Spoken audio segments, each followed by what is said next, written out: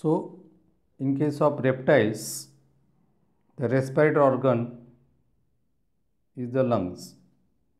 So in case of reptiles, respiration takes place with the help of the lungs. So lungs is a respiratory organ in case of reptiles. So the first point about this system, all reptiles breathe through their lungs, because lungs is the only respiratory organ in case of reptiles. So all reptiles can breathe through their lungs. The reptile lungs has a much greater surface area for the exchange of gases than the lungs of amphibians.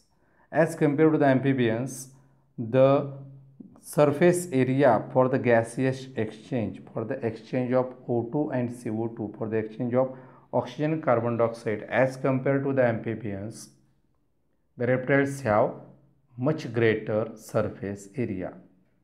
The respiratory tract includes externus, nasal chamber, internus, glottis, larynx, trachea and bronchi. These are the different parts of the respiratory tract. Out of that, externus are present or open on snout.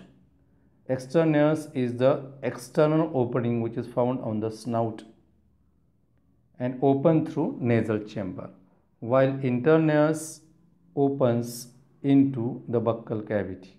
So externus opens externally on the snout, while internus open into the buccal cavity. Larynx leads into a long cylindrical tube that is called as trachea.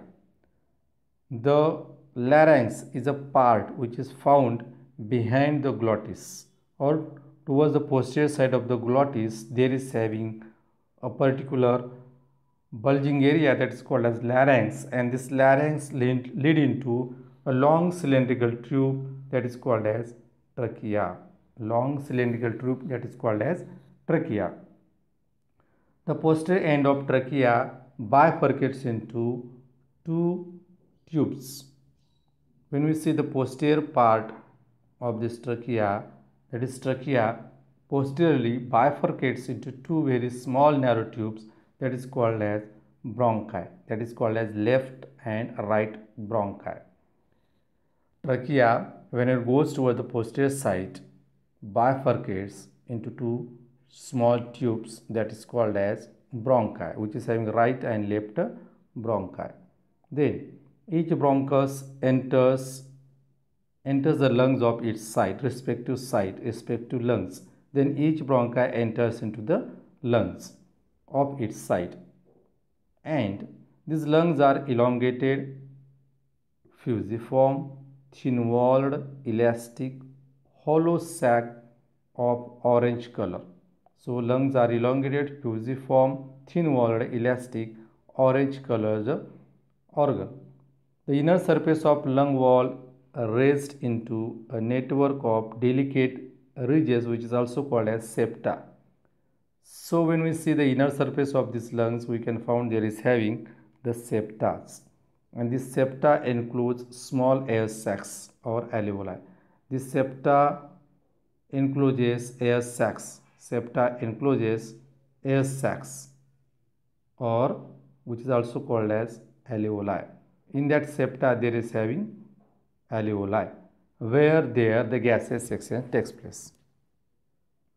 So here is again a diagram of respiratory tract of reptiles.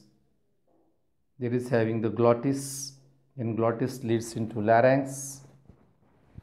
Larynx leads into a tube that is called as trachea. Trachea bifurcates into two parts that is called as two branches, two small tube that is called as bronchus. Then this bronchus leads into the lungs. So again there are having some information about the lungs of reptiles. Many reptile lungs have little sacs called as alveoli, and across which gas is exchanged. So in case of alveoli that is called as air sacs. In that air sacs the gaseous exchange takes place. This makes their lungs much more efficient than those of amphibians. Lungs ventilation is done differently in each main reptile group. So different type of ventilation process is found in different groups of reptiles.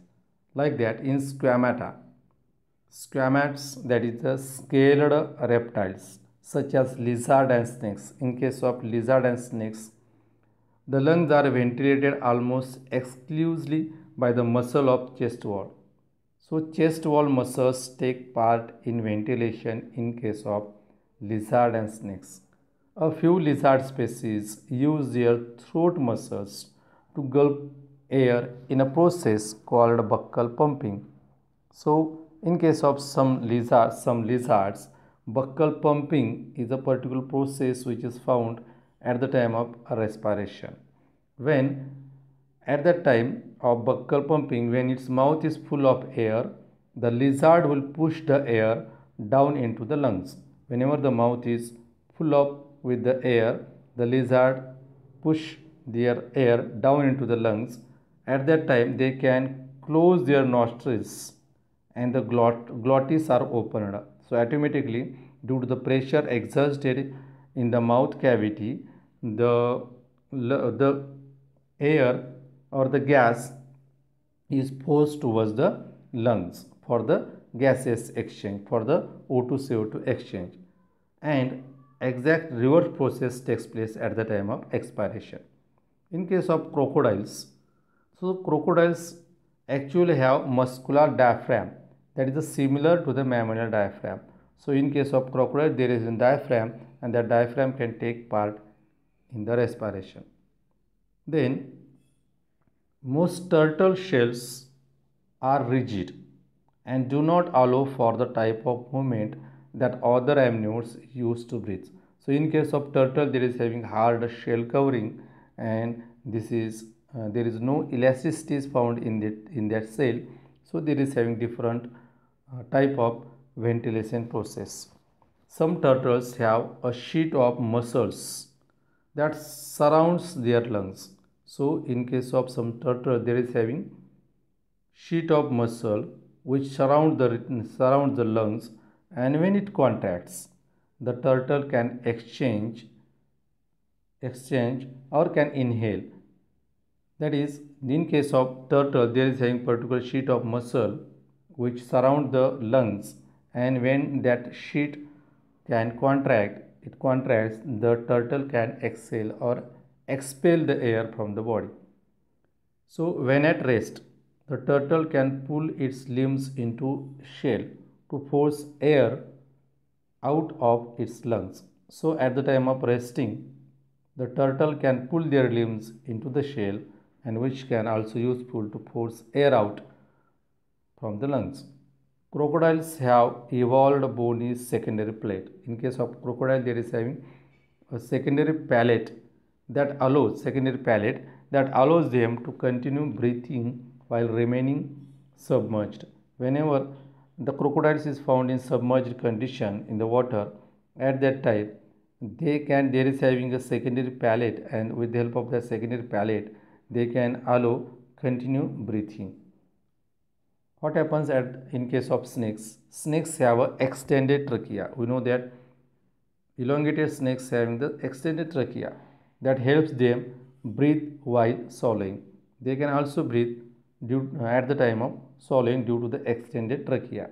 Their tracheal extension sticks out like a fleshy straw, and this allows this animal to swallow large prey without suffocation. So this extended trachea can also useful the continuous breathing at the time of swallowing the prey.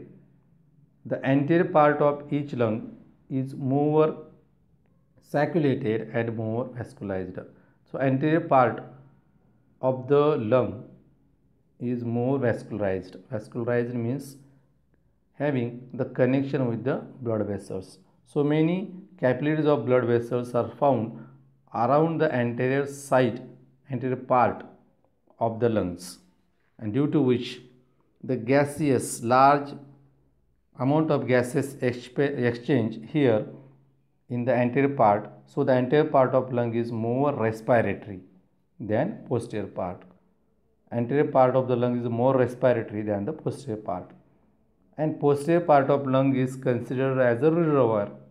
Posterior part of the lungs is considered as a reservoir for the residual air. So the residual air is stored in this posterior part, so called as a or considered as a reservoir. So this is all about the respiratory organ, respiratory tract and respiration which is found or which takes place in the reptiles.